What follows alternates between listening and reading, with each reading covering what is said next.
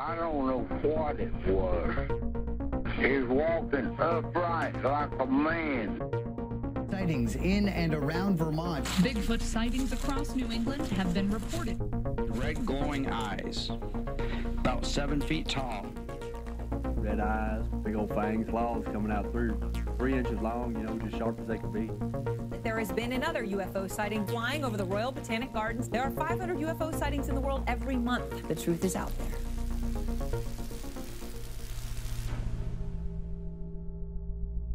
I support several other podcasts on Patreon.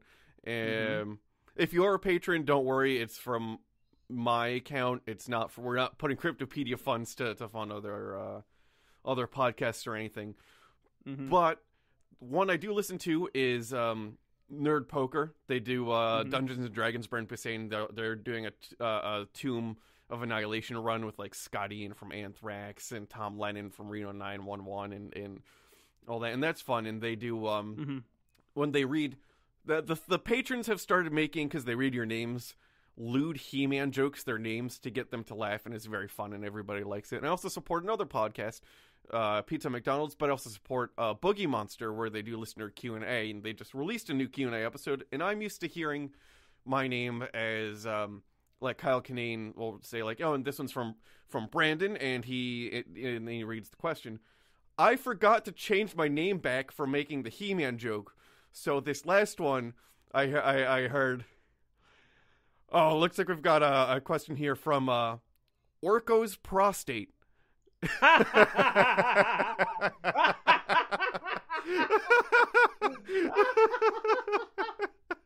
God.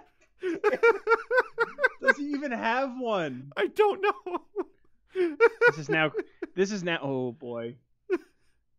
Oh boy, Brandon. Yeah. Brandon, stop me. Stop my you? Googling. Oh no. Orcos. I need help.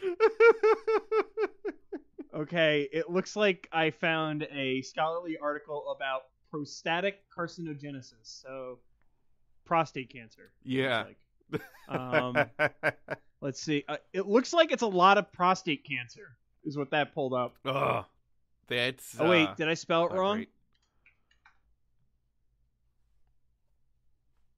I might have spelled it wrong. Okay, orco prostate. Elevated PSA 4K score test helps in prostate cancer biopsy decision. Okay. Interesting. Oh, also happy half-anniversary.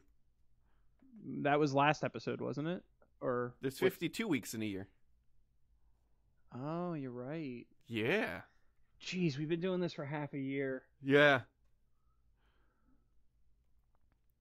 I like the long the pause. This is the 13th episode I've done. Right? Is that right? Yeah, divided by 2. And the last one was the 13th episode you've done. Yep. So these are 2 lucky episodes, apparently. 2 very, very lucky episodes. I think I've started to lose grasp of reality. This episode releases on, let's see, 18th of March. Is there anything special about the 18th of March? Oh, it's the day after St. Patrick's Day, so people might be hungover. Ah, yes. So I guess this is for you. Jeez, I'm amazed that we've found 26 episodes worth of content. Yeah. Oh, there's again the other podcasts that do folklore and cryptozoology and paranormal and stuff. By episode 26, it's mostly them talking about other stuff. I'm not saying that we're not talking about other stuff in the episodes, but it's like there's just full episodes of them just talking about other stuff. It's so weird. This is such a weird subject matter, is what this has taught me, where it's really difficult to get really decent content. It is. Well, the 2 weeks in between, because we record every other week, is at least one full week is get home from work, feed the cats, do yard work, research, go to bed, and that's for like a full week. I will have a full disclosure. That's not how I do it. I procrastinate for 2 full weeks, and then the night before, I stay up till 2 a.m. and write it. That's still impressive that you can get a full episode out of pulling a later, and be able to get something. I have a talent for BS. Not lying. Not lying. I have a talent for finding enough data to fill time. That's my secret talent. Yeah. If I had a superhero, it would be he's good at writing essays. So it's probably the worst. Or the professor.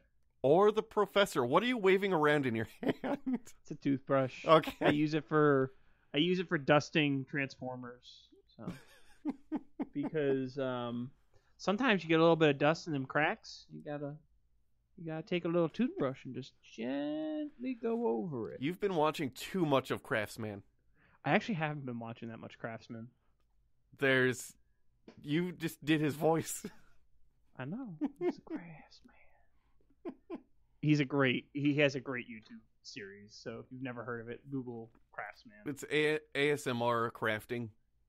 Well, I don't. But he's a felt human. Well, he's not a felt human. He's a human. He's made out of felt. He wears. Okay. He talks as a puppet made out of felt, and when you see his real hand, he built a sleeve to cover his hand that's made out of felt to look like it's the puppet's hand. In some videos. All right, I'm gonna launch into it this episode. Okay. Because I think I complained. I talked about a mall story for like 10 minutes last episode, and let's just cut straight to the straight to the cheese. No, it's not cheese. It's something else, but it doesn't matter. Let's get to the grits. This is Cryptopedia. It's a podcast where we talk about cryptids, paranormal stuff, and sometimes I just rant for an hour. Yep. That's pretty much it. I'm John. I'm Brandon. And yeah, this is a weird thing. So, this week's cryptid was first sighted, and I'm almost 100% sure this is legitimately the first sighting of it. In 1893. Okay. Its region is North America, and its taxonomy is weird. I call it a nightmare chimera. That's interesting. You might be able to guess what this week's cryptid is, though, if you follow the trajectory of my last one that I did. Okay, so I'm gonna guess it's a fearsome critter of sorts. Yep. What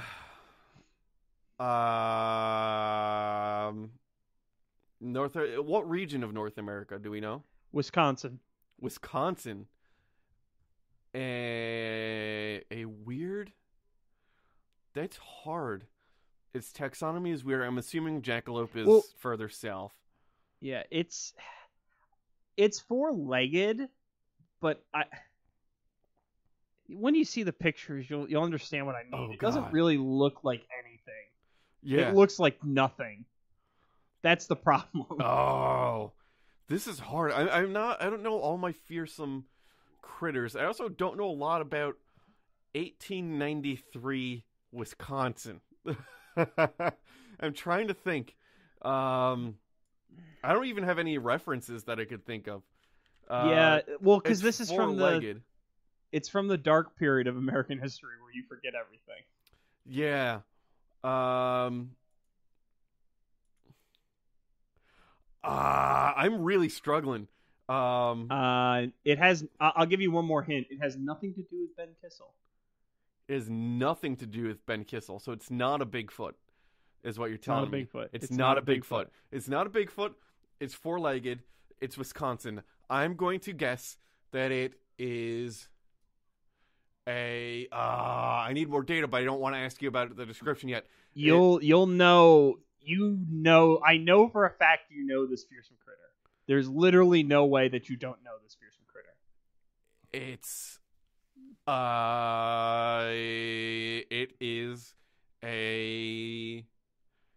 either a drunk guy in a mask or a misidentified bear, but the name of the creature is the Wisconsin Wildman. No. Oh. No. Not even close. Shoot. Not even a little close. This week's cryptid is the Hodag. It's the Hodag. It's the Hodag. Should have guessed. That's why I'm should have guessed. It's in the broadcast folder. Okay. That's why I was kind of confused, because I was like, oh, come on, he'll get it, because I'm doing Hoop Snake Hodag Jackalope. Because it's the thing. It's the thing that we do. My whole thing is I thought you were gonna try to like juke. I thought you were gonna juke. I thought you were gonna whoop, and try to change it. Try to make me think it was a Hodag, but really, it's the Wisconsin Wildman. So this week's episode is on the world famous Wisconsin Wildman. No, it's still not. I don't even. Is the Wisconsin Wildman even a thing? Did you just Wisconsin Wildman Rule 34? I did it again. There's a picture of a guy holding a fish. He's got a YouTube channel. There's a guy in a Wildman. Okay, well, so there is no Wisconsin Wildman. Nope. There are people who claim to be a Wisconsin Wildman, and this child, a picture of a child for some reason. Oh, it's a Special Olympics thing. Okay. Anywho, so this is a continuation of episode 24? You got it. Yeah, this is a continuation of episode 24 on the Cryptopedia series of Fearsome Critters. Oh, yeah. For those who haven't listened to episode 24, I'd recommend listening to it before listening to this episode. Because we're going to make assumptions that you have an understanding of what fearsome critters are, and some of the notions of folklore. And for the sake of people who are listening in order or listening close together, I'm not going to go over them. But for a really brief primer or review, the fearsome critters are an assortment of tall tales and local legends. Canonically, they're collected in the 1939 book by Henry H. Tyrone, Fearsome Critters. The vast majority of these critters originated as lumberjack stories aggregated by this individual. This is the second in a loose series of the Fearsome Critters for Cryptopedia, and as I said before, for more details on the general phenomena, please consult Cryptopedia 24. Oh, yeah. This episode, we're going to dive straight in to the Hodag. Nice. So the Hodag's a little weird. Usually I like to go over what the defining traits of a creature are before I really go into the story of it. Yeah. But all the accounts that I could find differed pretty wildly. Okay. So right off the bat at the top, the first thing we see, there's the outline, and then there's the illustration of the Hodag. And this illustration appears to be the best. I would describe it as a dragon, but not super big. It's like a 15, 20 foot long, four-legged dragon. It's got what appears to be two horns, a spined back, and no wings. Yeah. It's sort of like a bull-shaped head. Yeah, there's some claws, tail. Yeah, sometimes people describe the head as being frog-like, other times something else. Okay. It's really difficult to pin down.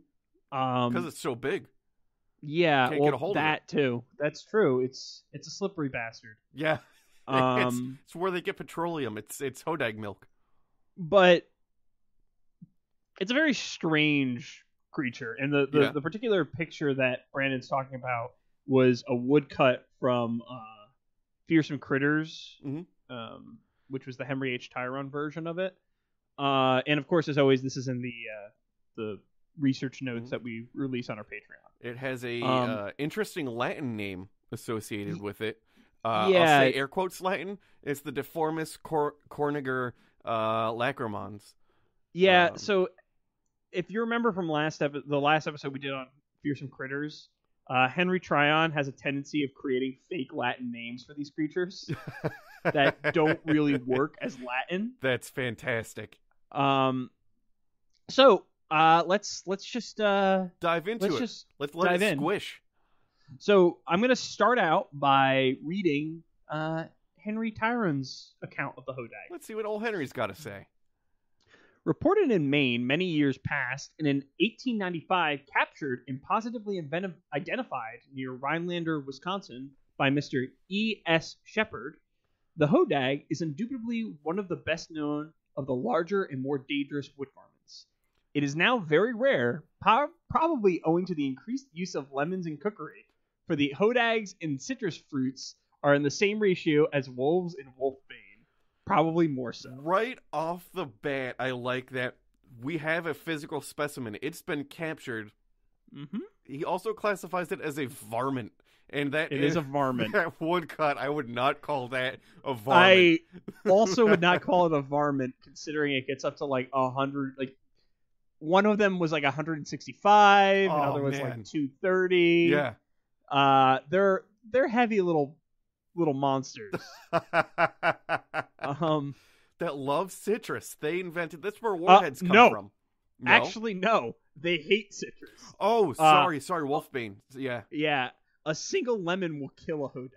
Oh, that seems evolutionarily unhelpful. Yeah. Well, we'll get it. I do get into that. Well, I guess everything is poison to cats, and there's a lot of those, so I won't hold that against them. Yeah, everything is poison to cats. But if you're looking for houseplants, all of them are poison, and cats, all they do is chew on plants. Yes. Cats are strange because they want... I have never met a cat that has not seen something that was harmful to them and said, yeah, I'm not going to eat that. It's always, no, I'm going to eat that thing. Did I tell you that Jiro has now taken to eating bread? Oh, my cats love bread. I have to keep it in the fridge. That's what I have to do too. It's his literal favorite thing in the world. Yeah. And not only that, he's figured out how to open literally every door in the house with the exception of the fridge. So my life is a nightmare. So let's see. We know he likes red bean. Mm-hmm. We know he likes bread now. Did he ever get into goldfish? I think he might have gotten into goldfish once. He definitely got into goldfish at one point. Well, so here's a very fun story. I get home the other day. Yeah. And I got home late because I think I had to go to Target to pick up some stuff. Mm-hmm. So I get home and I round the corner into my kitchen because my doorway is like near the kitchen, and the trash is on its side. I'm like, what? So we recently had steak, and I'm like, maybe he was like going after like maybe some of the gristle or something like that, or maybe he was going after the like packet that the steak came in, or no. You know what he went for? No. The single heel of bread that was thrown out. It was the only thing that was eaten in the trash, and he destroyed the bag to get to it. I'm increasingly convinced that this cat is a cryptid in his own right. I will say the nice thing about I don't eat meat at home. I eat meat when I go out, but I just don't keep meat in the house. Is that I no longer really have to worry about the cats trying to eat everything, because cats don't like eggplant or cauliflower, or and they're really not interested in like the like vegan version of like chicken cutlets or anything like that. You see, that's what you think, but the second they get a taste for it, it's like a shark with human blood, man. It's like a mouse with a cookie. It's like a mouse with a cookie. A cat with literally any food ever. The second a cat realizes it can eat something, it will eat it. Yeah. Oh, yeah. But this is way off the point of Hodags. So, Henry H. Tyron continues. A distressingly ugly animal, the knobbly head wear a pair of prominent, bulging eyes, and 2 heavy lateral horns, something after the fashion of a male stag beetle. The claws are stout and powerful. The tail carries a terminal hook, while a row of jagged Stegosaurian dorsal spines complete the picture. The smaller front teeth were formerly often used as umbrella handles. I don't know. I was going to make a comment, but it's like, that seems unlikely. We're going to continue. The Hodag is fully aware of its upsetting appearance. It's self-aware. Yes, and is given to frequent fits of bitter weeping. It knows it's so ugly that it cries. Okay, this is getting less and less likely. Okay. I once had a handful of the extremely rare crystallized Hodag tears, but an acquisitive lady friend collected them, believing them to be fine amber. She had them strung onto a neck yoke, and then went and spilled the Tom Collins on herself. Of course, the lemon juice dissolved them instantly. I like that they crystallize as well. There's just he's not even like, at least with the hoop snake, he was like, here's how long it is, here's how quickly it travels, here's how poisonous it is. This one is like, it cries crystal tears, and it is self-aware and sad all the time because it knows it's ugly. It's got horns and spikes. This fellow cannot be endured being laughed at. When angry, he is fierce and dangerously aggressive, but a pair of lemons is ample protection against the whole herd. What? So, like you were saying, in comparison to the hoop snake, the Hodag's Fearsome Critter entry is, by and large, a little bit underwhelming, but I think it's freaking hilarious. That's amazing. Yeah, in Henry H. Tyron's account, the Hodag is clearly a sentient creature. Yeah. And it understands the notion of public ridicule and hates it. So it's basically the opposite of a cat. Yeah. At first, when I read it, it kind of almost sounds like a mal-described dinosaur. Yeah. But for the first time in the history of this podcast, it's a mal-described dinosaur that isn't an attempt to disprove evolution. So, hey, that's something. And on the 8th day, he said, animals will be sad and hate lemons. Listen, to be fair, I get that. Although then again, I love a good lemon. Lemons are good. I like them on things. Adds a little zest. Yeah. Adds a little zest. Also, what kind of weakness is a lemon? Is lemon juice? Like, I don't know, right? So, using them as protection implies they don't have to be ingested to be harmful. Because I could understand something like eating something and getting sick. But for 2 lemons against a whole herd, that implies you could just fling lemon juice on them, or like hold it up like they're vampires and you're holding a cross. I think that this might be because with the Wisconsin area, lemons are not naturally endemic. Okay. Nor is any like real citrus fruit. Yeah. So it might be one of those cases of, it's kind of harder to get lemons around here. So I guess that's the thing that it's weak to. Okay. Because like most of them, I think, are grown in California. It's still a weird choice. It is a very strange choice. But there is another thing. Like you pointed out, the usage of a Hodag tooth for an umbrella handle. Yeah. That's pretty useful. Wow, I am burping a lot while I'm trying to speak. Something is happening to me.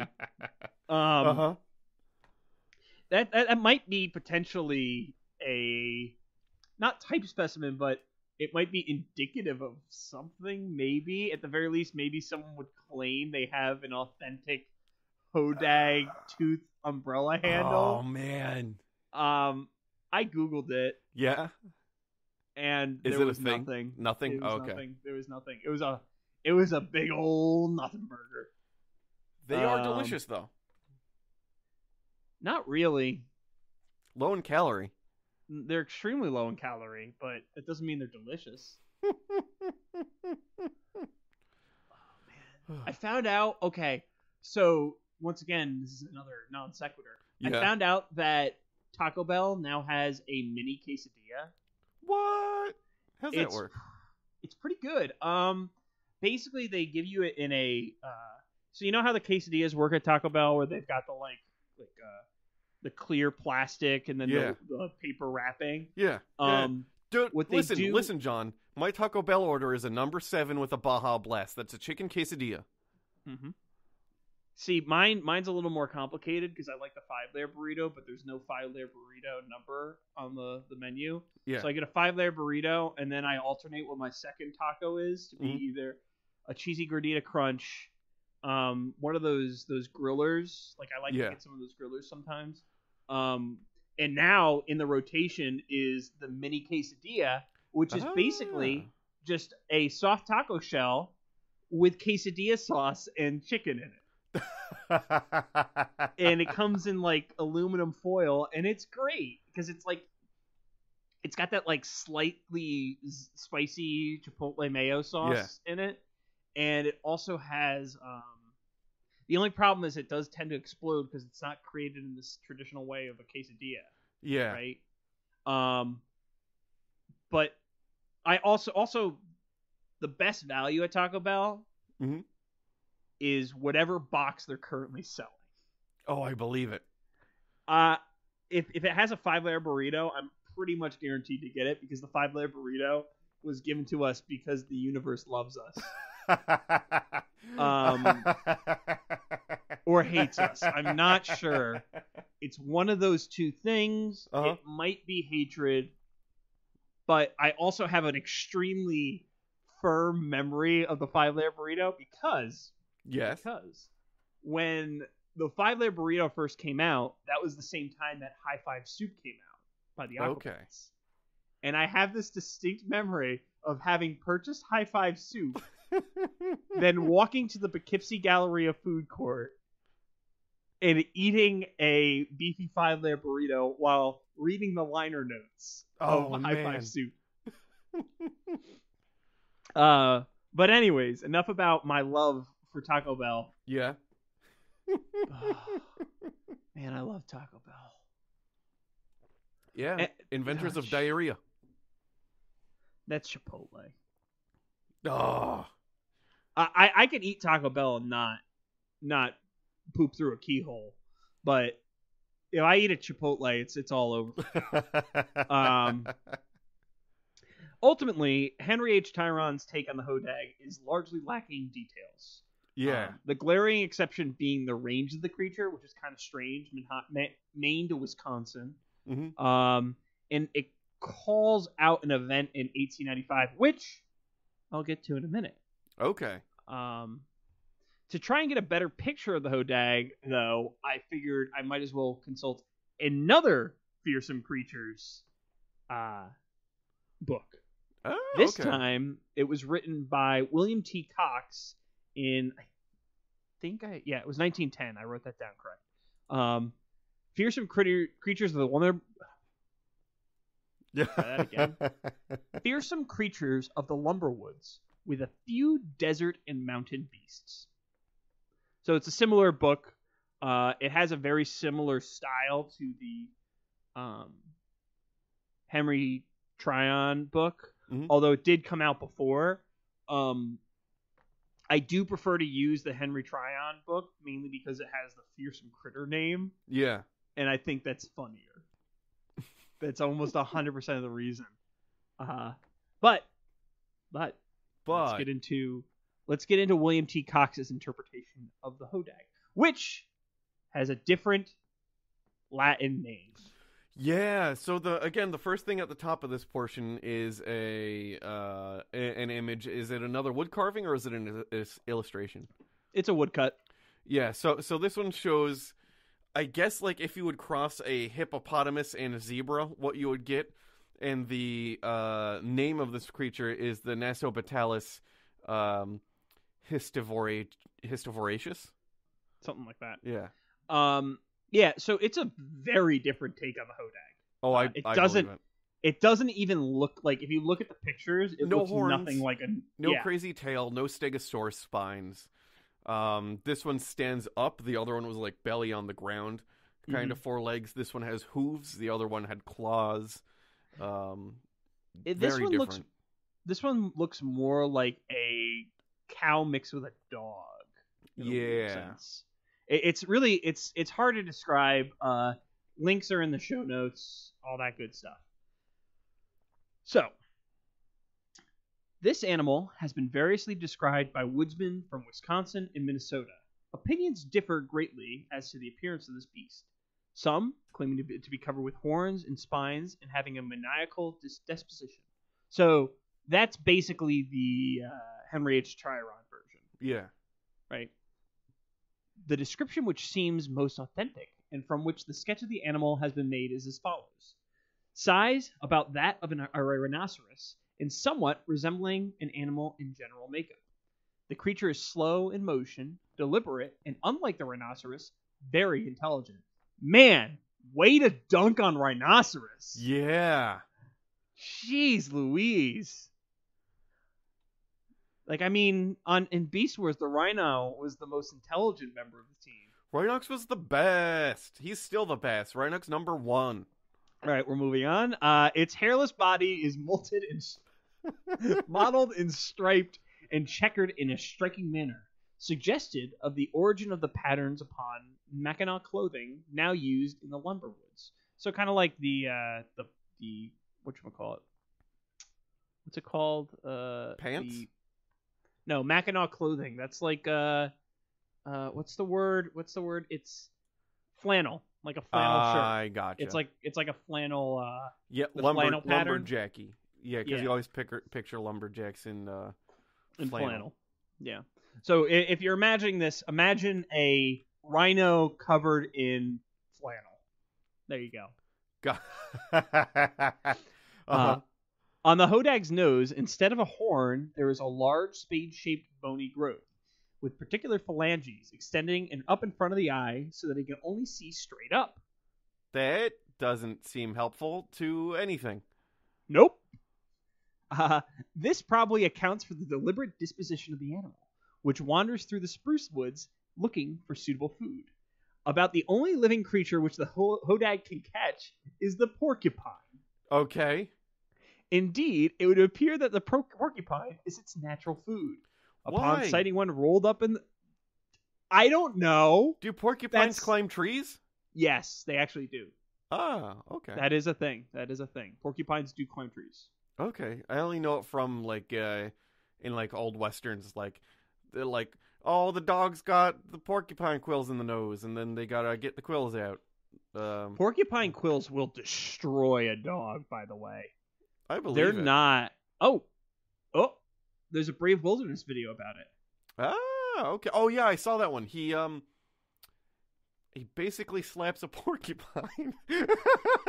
I'm looking at it right now. Like, he doesn't slap it, but he, like, lets it He's teaching people how to... remove the needles. Yeah. That... Oh. Oh boy, that looks painful. Also, the porcupine's just chilling next to him after it quills him. Yeah, he puts his body through a lot of stuff to like teach people. Like, there's one where he lets... What's the name of the really big snapping turtle? He lets one bite his arm to show you the kind of damage it'll do to your arm. An alligator snapping turtle? Yeah, an alligator snapping turtle. So he lets one bite him. And then he also does the whole insect pain sting index, which is amazing. Brave Wilderness. Coyote Peterson. I get worried for him. Yeah, I think it's a sexual thing at this point. Oh, God. Every time we mention Coyote Peterson, we talk about his fetishes. Well, the last time we talked about him, I don't think we actually said what it was. We were just talking about someone saying, "Look at me," and, like, getting stung. Yeah, that's fair. So back to the Hodag again. Upon sighting one rolled up in the branches of a spruce, the Hodag begins to blink his eyes, lick his chops, and spade around the roots, and over goes the tree. He literally overturns trees. Yes, to eat porcupines. And if you actually look at the woodcut, you can see him doing it in action. Yeah, here's the thing. If it's a made-up thing, why Mm-hmm. not just give it the ability to climb a tree? That's a good question. I actually have a theory for that. So therefore, it must be true. So my theory is that this iteration of the Hodag is an explanation for why trees randomly fall in the forest. Oh, that makes sense then. Yeah. Yep. I think it's a folklore tale that makes a mundane event into something interesting. If a tree falls in the woods, did a Hodag do it? Yes, the answer is correct. Yeah. Yes, it is. As long as there's porcupines in them, they're woods. As long as there's porcupines in them, there woods. So as it happens, the porcupine gets the breath knocked out of it from the fall, and then the Hodag straddles the fallen tree, and its front feet crush the helpless porcupine. What? That thing's brutal. Then it deliberately swallows the porcupine head first. Oh, well, that makes sense, because if the quills are pointing towards Backwards. the back, then that would help in digestion. Yeah. Yeah. The final paragraph of this particular document is, in the autumn, the Hodag strips the bark off a number of spruce or pine trees and covers himself all over with pitch. He then searches out a patch of hardwood timber where dead leaves lie thick on the ground. Here, he rolls about until completely encased in a thick, warm mantle of leaves, in which condition he spends the winter. That's fantastic. I didn't picture it as like a coat for sleeping. I pictured it as like, because it's intelligent, so the Hodag's like, I'm gonna go stealth on these bitches, and then it just rolls into leaves and like is stalking sky porcupines. You're imagining a ghillie-suited 100%. Like a rhino in a ghillie suit. Great. That'd be pretty. Oh no, that's a good one. That's a good image. That's a good image. Yeah.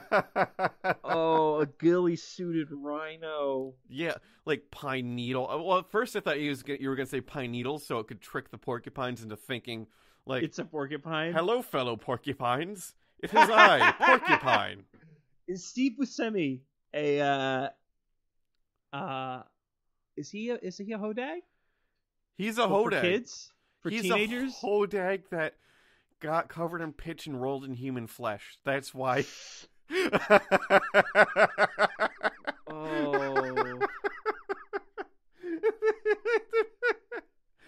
Oh. You forever you forever ruined my perception of Steve Buscemi. Yeah, I met him once. He came into where I used to work before the job before my last job. Well, he came into the place where celebrities routinely came into. Yeah. So this is basically what I was hoping for. I wanted behavioral details. Yeah.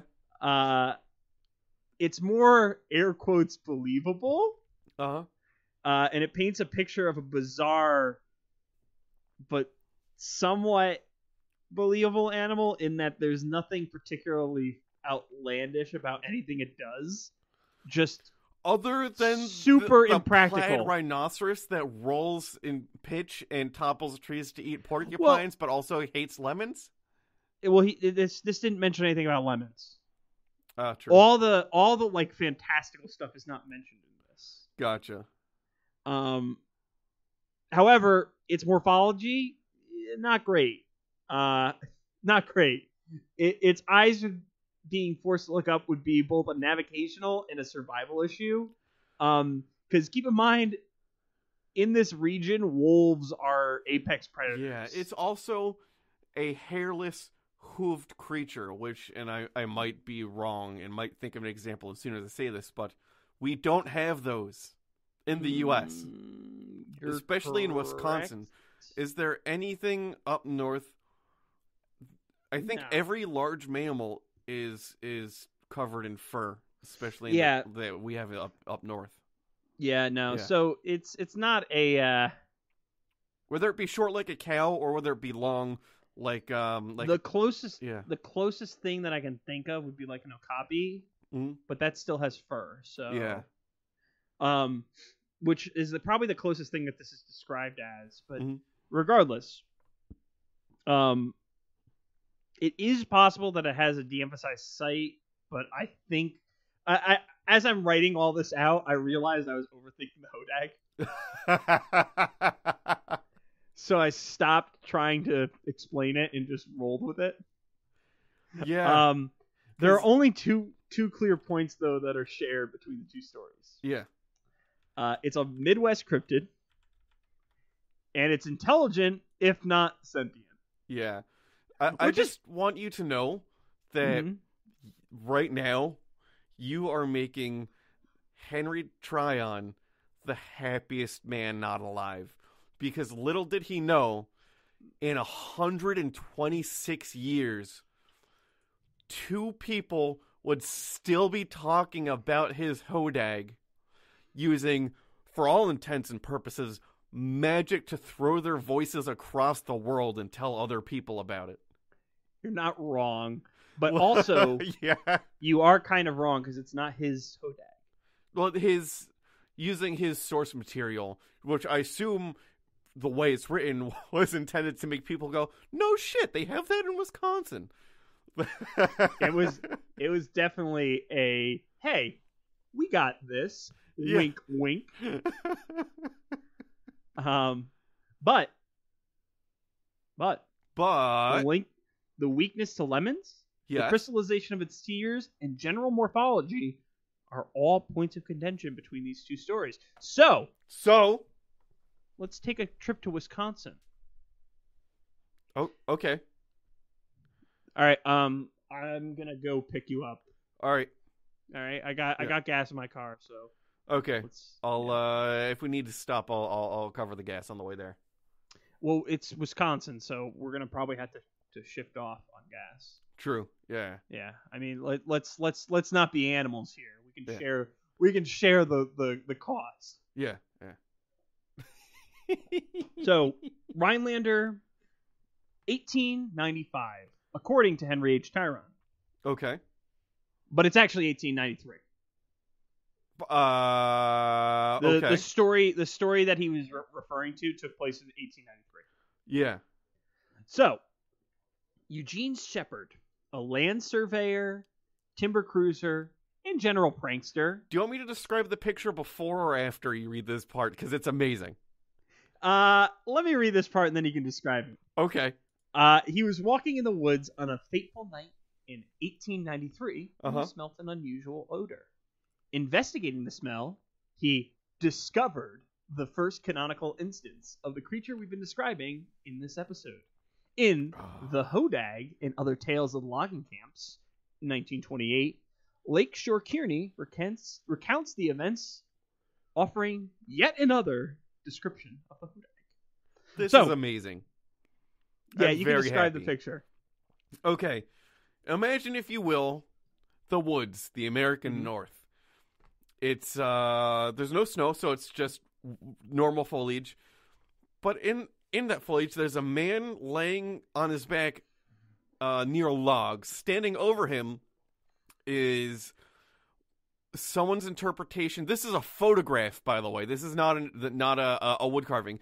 A guy laying on the ground. We've got what I assume someone took, taxidermied a badger and put a horn on it and drew a mouth on it. And then around that is a group of possibly 15 to 25, I'm not, villagers, I'm saying. They're not woodsmen.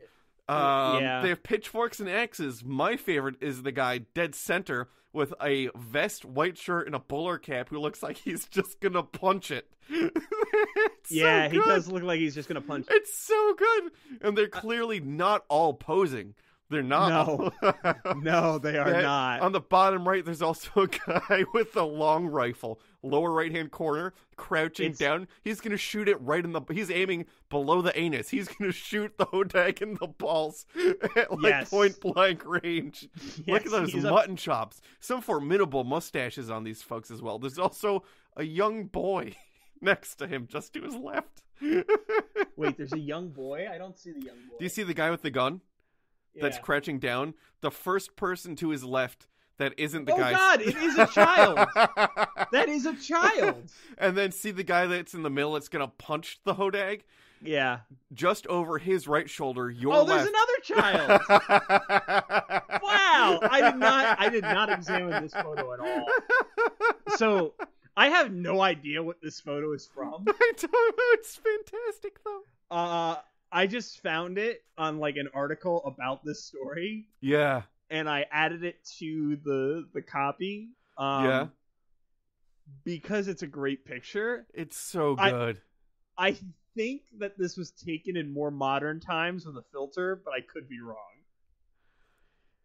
It's possible. They did good if it's a... But it's definitely not from the 1800s, that's for sure. No. Not even the late 1800s. So, regardless, let's get into Lakeshore Kearney's interpretation and recounting of this tale. Though a student of wood lore and of both prehistoric and other wild animals, Mr. Shepherd could not classify the monstrosity, which he was gazing at him with glowing green eyes and sniffling from nostrils of flaming hue. The animal's back resembled that of a dinosaur, and his tail, which extended to an enormous length, had a spear-like end. Sharp spines, 1.5 feet apart, lined the spinal column. The legs were short and massive, and the claws were thick and curved, denoting great strength because claws indicate your strength. Yeah. Although I guess the legs being short and massive was the indication, but whatever. The broad furrowed forehead was covered with coarse, shaggy hair and bore 2 large horns. From the broad, muscular mouth, sharp, glistening white teeth protruded. The strange animal of the woods had an alert movement, and the swish of his tail made the earth tremble. When he exhaled, an obnoxious odor penetrated the atmosphere for some distance. That is closer to the first description that we've heard so far. Yeah. Yeah. It's much closer to Henry Tryon's version of the story.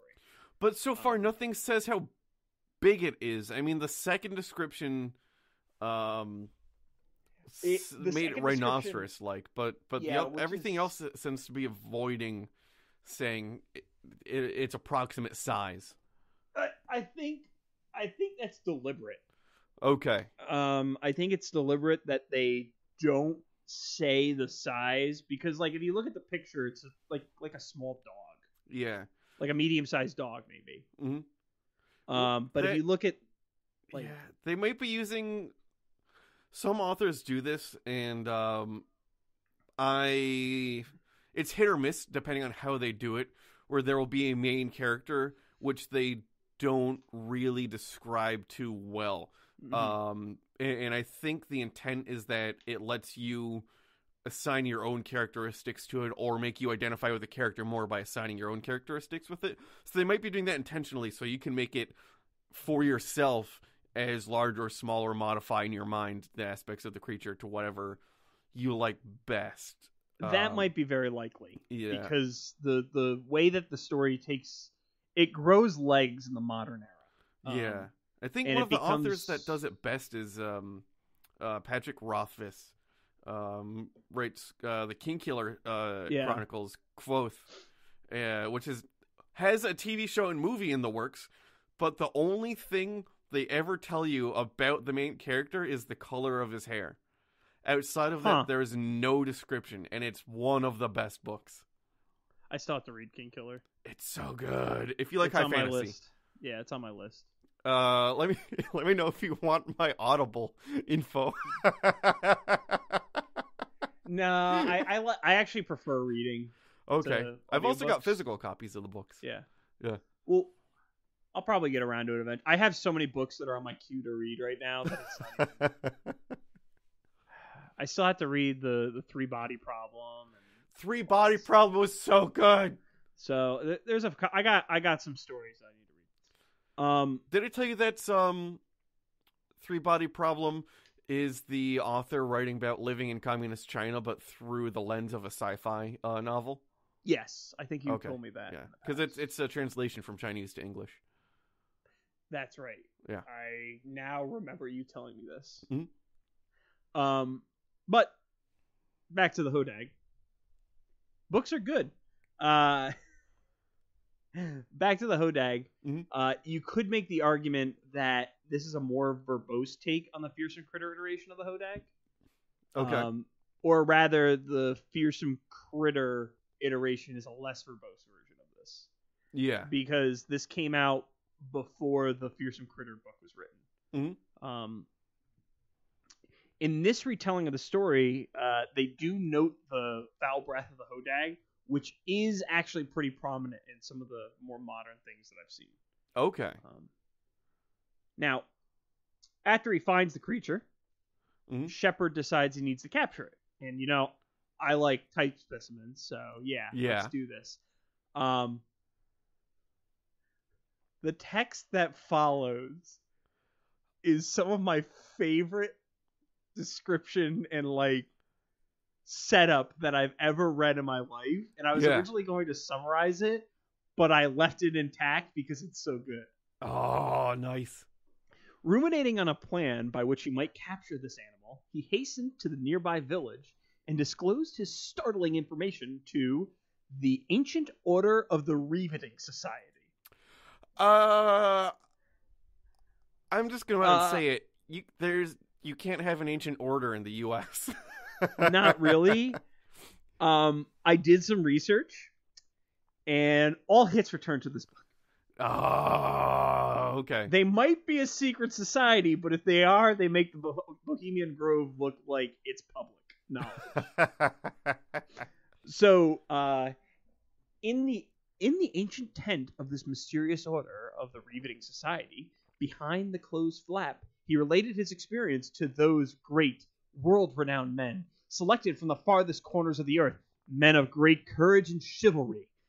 They were men who, in the rough-and-tumble fight with a bear, would toss their guns to the brush, stick their bowie knives in the nearby tree, and give the big brune both underholts in their desire not to take advantage of the beast. This was the type of men he selected to help him capture this formidable nondescript. I love this description. I love this idea of this man's man society that's so powerful that they freaking Liam Neeson it.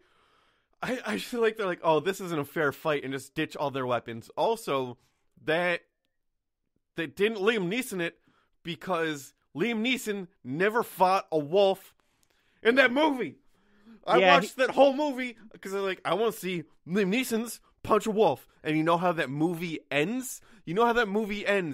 Cut to black. He puts cut glass, wraps it around his hand, and then it cuts to a wolf looking intense. Liam Neeson looking intense. He pulls back his fist like he's going to punch the wolf, and it cuts to fucking black. I watched that whole movie. because I want to see Liam Neeson's punch a wolf, and he never did it. So, this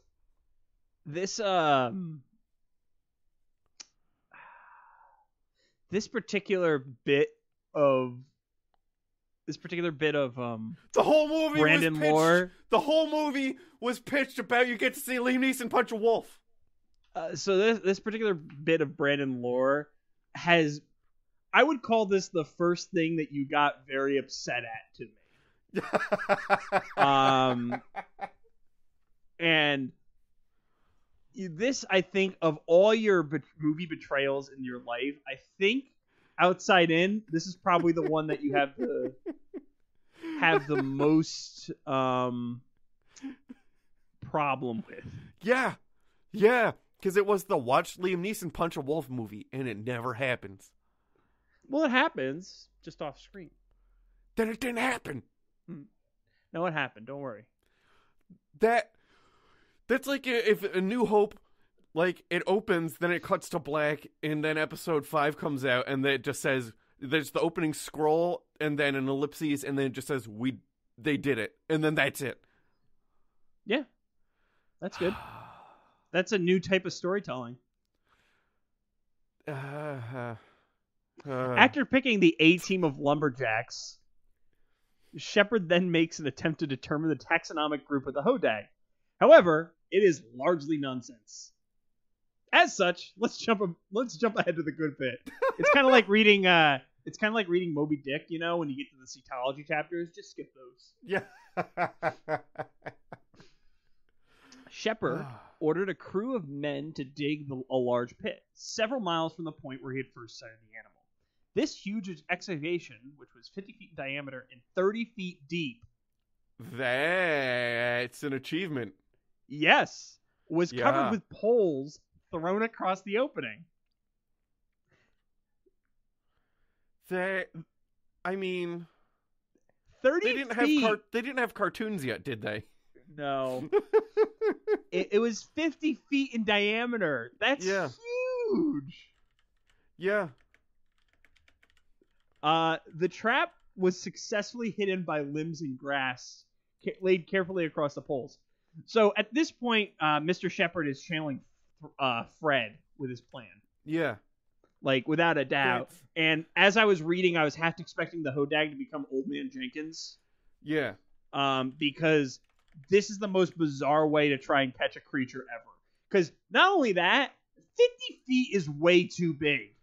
Yeah, so just as a heads up, that's 29,452.43 cubic feet of dirt. 20,000, you said? 29,000. Okay, so like 30,000. 30,000. That's a lot of dirt to catch one creature. Here's the other thing. Yep. A cubic foot of dirt weighs about 10 pounds, which means they dug so much. So like 300,000 pounds of dirt? For the sake of easy math, yeah. Jesus. 15 tons. Well pleased with his strategy, Mr. Shepard selected a man from the North Woods to help with the daring adventure of catching the Hodag. A young man of marathon fame, so apparently he was in a bungee game, and a noted ski jumper with many honors and medals, was considered to be the person most capable of engaging the exploit. By request, his name is not mentioned, because modesty as well as bravery was one of his outstanding characteristics. Of course it was. Of course it was. Why not? Why not? It's definitely there. That anonymous hero is definitely a real thing. There's no chance that it's not. Regardless, this unnamed hero then leads an ox through the woods to entice the Hodag and capture it in the trap. So it's definitely not Paul Bunyan. No. Okay. Not. So when he encounters the Hodag, it lets out a growl so deep, loud, and sepulchral that it fairly shook the earth, causing a vibration so great that it started a great shower of leaves and limbs from the trees. Squawk! I believe it was, I'm a Hodag! Yeah, I'm a Hodag! Hey! Don't laugh at me! The plan ultimately works, and the Hodag is trapped in the 50-foot wide pit. Oh. As a reward, the hero gets a good bed and plenty to eat. Of course he does. Now, before it abruptly ends the story, the author makes sure to affirm the masculinity of one of the architects of the plan. And actually, all of the architects of the plan, for that matter. Uh-huh.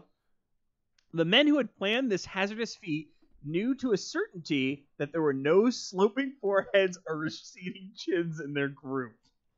Huh? They're basically... So, sloping foreheads and receding chins is like a nobility thing, and it's like being an idiot. Because, like, what's his name? That one Spanish king, King Charles II, I want to say? I believe it was Joffrey, son of Cersei. Yeah. That's some spoilers right there. Is it basically spoilers? they're not. Oh yeah, no, it is. No, it's not. It's not spoilers. It's episode 1 spoilers. Regardless, basically they're saying they're not inbred morons. Yeah. Yeah. They lost no time in going to the private tent to confer with that mysterious man, Arthur Coentzer, which is the first time he's mentioned in the story. A brother in good standing in their Order of the Riveting Society. This man, with protruding forehead, known as a mastermind. He can never be accused of being so effeminate as to have pink lace on his underwear.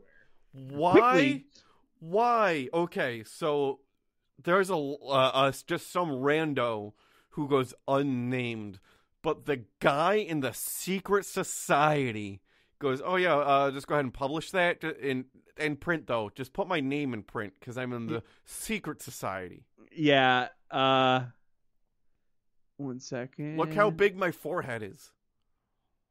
Apparently this guy, I forgot to look him up because I wasn't thinking. He's like there's a real Arthur Cohenser from that time period, but I'm not going to do the research right now because I legitimately don't believe that it has any bearing on the story. Yeah. But he also, it's really strange that they're like calling out his masculinity in that way and like saying he's a man's man. Although I will note that it wasn't until recently that pink became a girl's color. Yeah. And this book was in fact published, but I was like, as soon as I read that, I was nervous that I was reading a book that was like published after the fact. It used to be that little boys and girls, there was not gendered clothing. They would wear dress. There you could see Teddy Roosevelt as a little boy in a dress because that's just how it was then. Yeah. But I think it was more focused on the lace than anything else because I did verify this. Yeah. There is a physical book that has a publication date of 1928, and this was not just some internet thing I found. Okay. So yeah. But finishing the little bit, quickly pointed out a way in which Mr. Shepard could exhibit his recently acquired animal with safety. But that's not the end of the story. It's the end of the story in the book. Yeah. They mentioned like the Hodag laying eggs in the book, which was weird. And said that they would cover it later, but they don't. So I don't know. This story is really freaking hard to pin down. Yeah. Because it's like a bunch of non-specific details. Mm-hmm. Which is always great for Cryptopedia when you're trying to research something. Yeah. So I did look to see if I could find a newspaper article for it. Okay. And in a weirdly surprising case, I was able to find a newspaper article for this. What? Yes. It was in the New North, October 28th edition from 1893. It's a local newspaper in Rhinelander, Wisconsin. I'm not sure if it was a satire or not, because it says, like, if you look at the article, it says it's from the Snake editor, or it says by the Snake editor or by the Shake editor. I couldn't read it because it's like, it looks like it's by the Snake editor, so maybe it's like a joke section of the newspaper. I have no idea. There's no mention of Mr. Shepard made in this article. Okay. But it purports that the Hodag was not killable by conventional firearms, and only dynamite was successfully capable of killing the Hodag. They should have tried a lemon. They should have, but apparently the lemon wasn't in the lexicon at this point. The article also claims that the Hodag was on display after being killed. Oh, and they had photography. Which actually, I found another article that says they took a picture of the dead Hodag. Ah, and said picture is still available. I couldn't find it, but I don't know if that means that I was being lazy and it was 1 a.m. when I was writing this, or if I legitimately can't find it. But I looked for a little more information, and I found a 2004 article written by Holly Hilgenberg about the Hodag. In this account, the Hodag is said to have only eaten white bulldogs on Sundays. Like ice cream. Mm-hmm. Incidentally, the original Hodag, which was killed by dynamite, was not the only Hodag found by Shepard. In fact, he found one 3 years later in 1896. Oh, how fortuitous. And he was able to catch this one alive, and some accounts imply it was through the use of chloroform, which is the third weakness of the Hodag. That's fantastic. I would love to see that. This is a guy sneaking up on a Hodag. It's covered in leaves and pine resin, and he's got just like a bath towel covered in chloroform. Yeah. And he, I'm assuming, is immune to chloroform. The Hodag? No, the guy. Well, yeah, because he's a strong man. Yeah, look at it. Obviously. Look at his chin and the lack of lace. Mm-hmm. That's how you know. And his forehead. It's protruding. Yeah. Like a Cro-Magnon.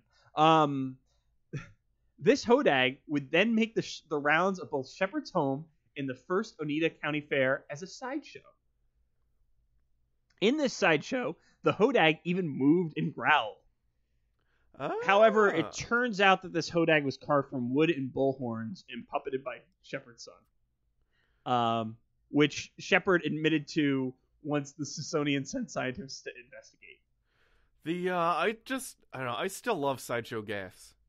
Yeah. So it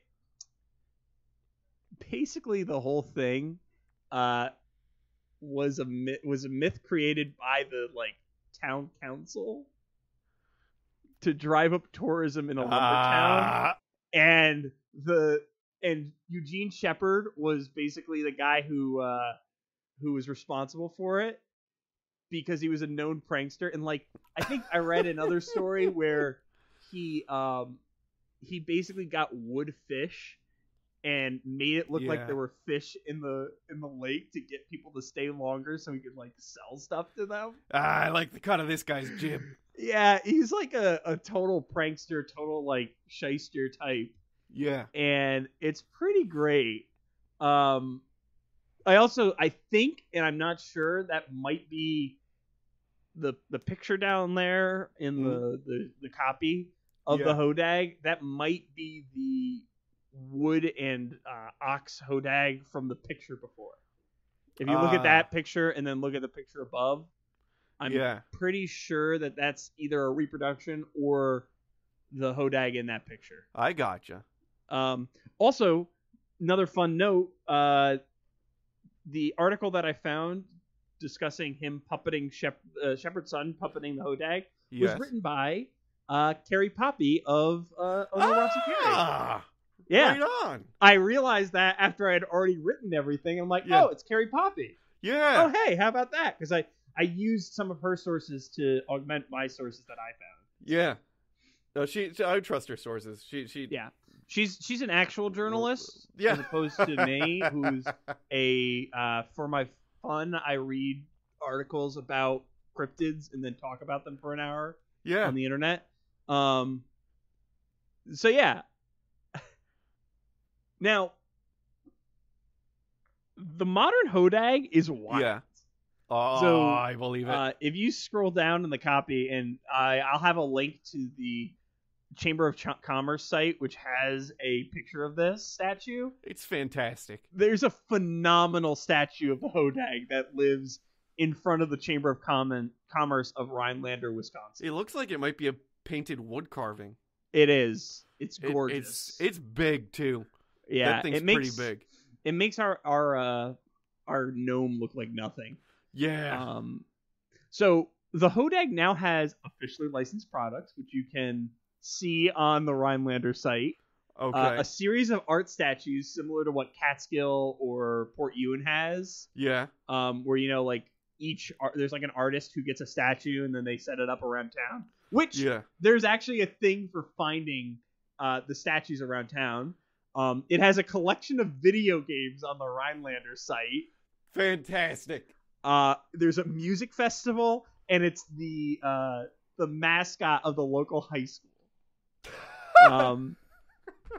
The official description of the Hodag is covered in green fur, height 30 inches, weight 185 to 275 pounds, length 7 feet.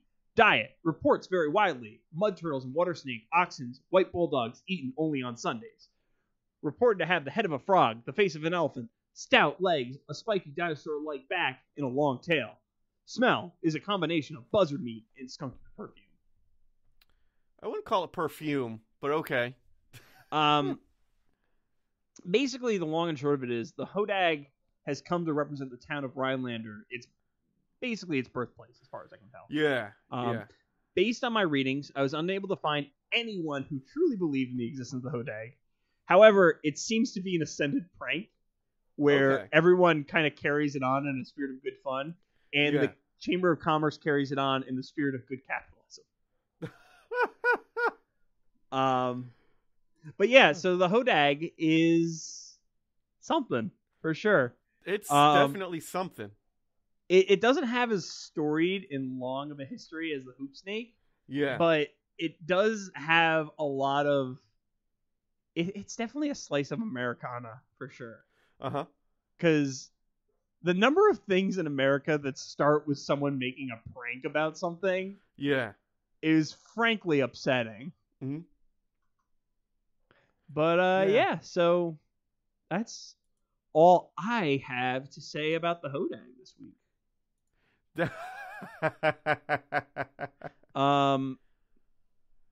Yeah, I